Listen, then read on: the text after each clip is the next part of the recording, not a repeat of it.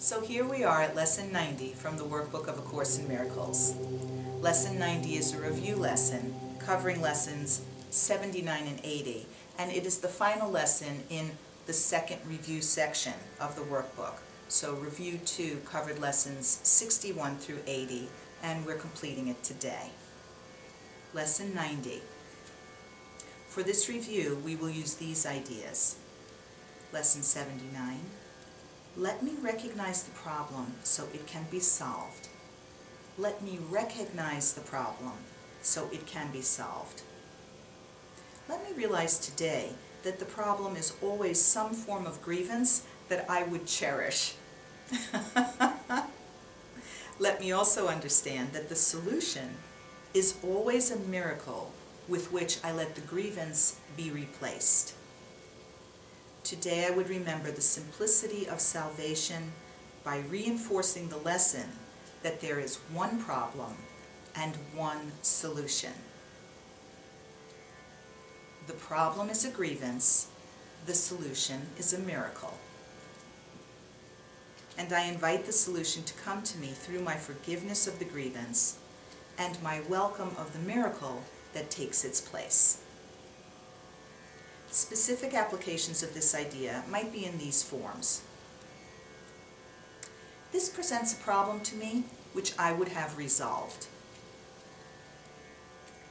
The miracle behind this grievance will solve it for me. The answer to this problem is the miracle that it conceals. And Lesson 80. Let me recognize that my problems have been solved. I seem to have problems only because I am misusing time. I believe that the problem comes first and time must elapse before it can be worked out.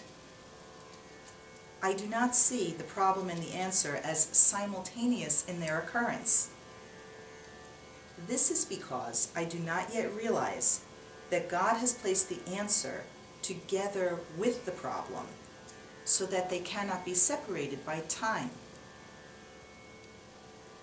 The Holy Spirit will teach me this if I let Him.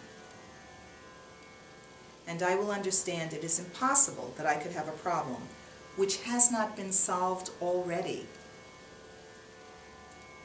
These forms of the idea will be useful for specific applications. I need not wait for this to be resolved. The answer to this problem is already given me if I will accept it.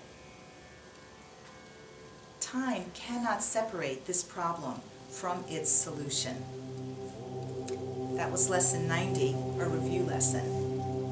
If you'd like to read my commentary on the workbook this year, just go to amytorresasm.com and click on Amy's blog. Namaste.